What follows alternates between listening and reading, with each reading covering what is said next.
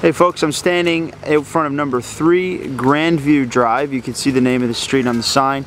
Just down there are some gorgeous mansions right on the lake. Can't really zoom in, I don't know why, but anyway. That's the lakefront trail right there. And then if you just turn right, there's the beach and gorgeous views of the sunset from there as well. Okay, and just a couple of steps over from there is the house. It's the second one on the left.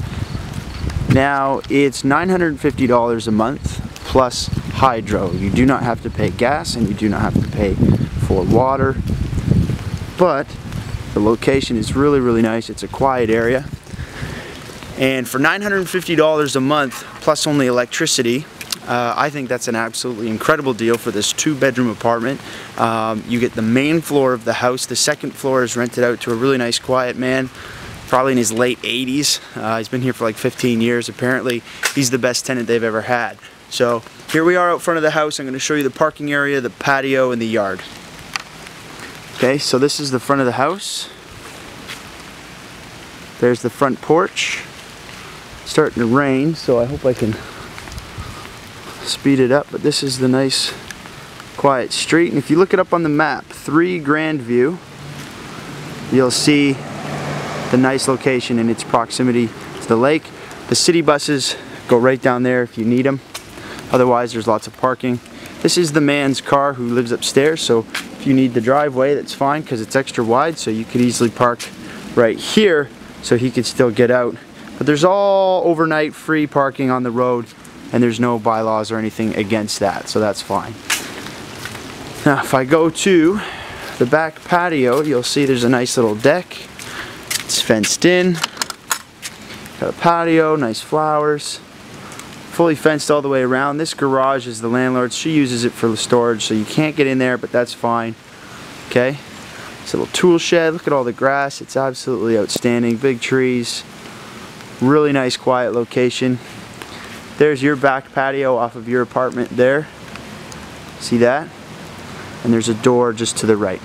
Let's get inside because my $1,500 camera is getting rained on and I'm not too thrilled about that. So, heading up to the front porch now. Running. Okay, here we are. Now, I mean, you don't have to have your garbage pails there. You could always put them out by the side of the house, but because if it were me, I'd have my patio furniture out here. This would be a beautiful place to sit. Gorgeous antique light above the patio here, screen door as well. There's no air conditioning, so if you want AC, you're going to need a window unit or something like that, but I don't think you're going to need AC for another 6 to 7 months from now anyways. Nice new floors coming in. This is the covered front porch area. Sort of like a little mud room, or could be used as a cool little home office kind of thing, which would be actually really nice to work in with all the snow falling outside the windows. Nice and cozy inside. Okay. Here we come into the actual apartment. Now, because this is a traditional living room, there is no ceiling light, so you'd have to use lamps and things like that. But that's fine because most living rooms don't. Anyways, but beautiful antique style trim. These are hardwood floors that have just been refinished, restained, nice and dark. And this is an HD camera, so you're getting the real feel for the place here and the size and everything. Okay. Nice curtains, nice blinds on all the windows too. It is forced air and it's forced furnace, forced air gas furnace, but the landlord pays for that anyway. Coming into the bedroom number 1 of 2. If you don't like the color, no big deal. But again, nice updated windows, nice curtains, nice tall ceilings in here too. Okay, nice antique style trim. There's a little closet behind your bedroom door there. Okay, and we're going to go into the kitchen area. Give you a good view. All nice laminate floors in here.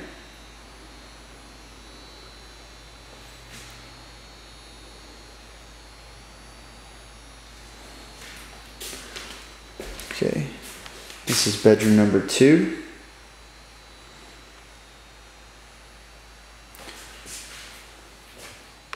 Okay, it does have light, but I'm just not a fan of those cold light bulbs. You can just put a nicer colored light bulb in there if you want. Beautiful brand new flooring in here as well, as you can see. Nice mirror closet doors. Nice curtains on the new window.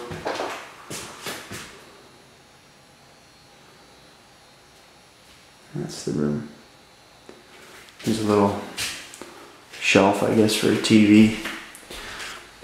Now coming out of the bedroom to your left, this is the bathroom. It's been recently updated. Nice big walk-in shower. Okay, there's your fan for exhaust. A beautiful big shower with a little seat in it. Newer toilet. Beautiful brand new vanity with tile backsplash. Okay. Nice mirror with storage inside.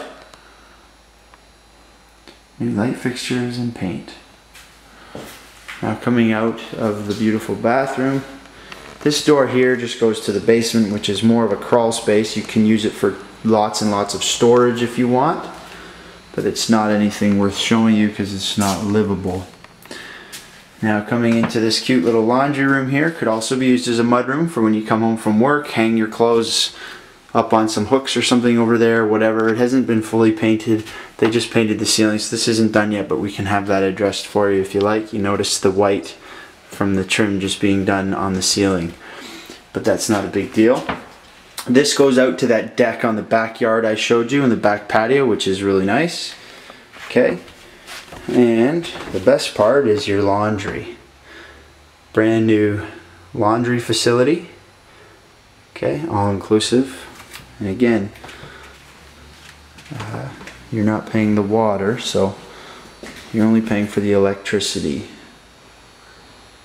Lots of windows in here too. You notice how all the windows are there? I've got the blinds closed, but if they were open, it'd be really nice and bright in here. Plus it's raining outside, which doesn't help. Nice new light fixtures, nice flooring in here too. It's a big open concept kind of kitchen. What I think you would want is like a big eat-in kitchen table in here as your dining room. Okay, a big galley for setting up your snacks and foods, a buffet if you will.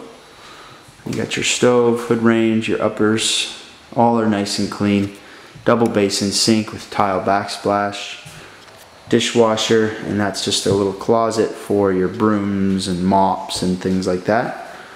But looking at it from this angle, okay, and you can see it's got your little hose and small sink, big sink, lots of counter space. Okay.